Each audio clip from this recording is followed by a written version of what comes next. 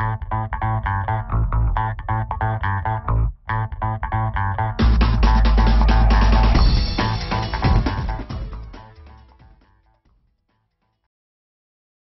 us now learn about work done by a force.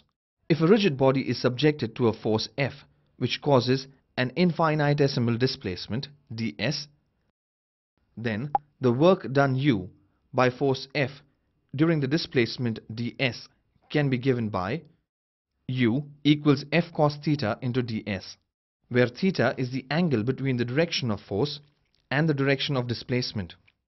Thus, we can conclude that the work done by a force during infinitesimal displacement is equal to the product of the displacement and the component of the force in the direction of the displacement.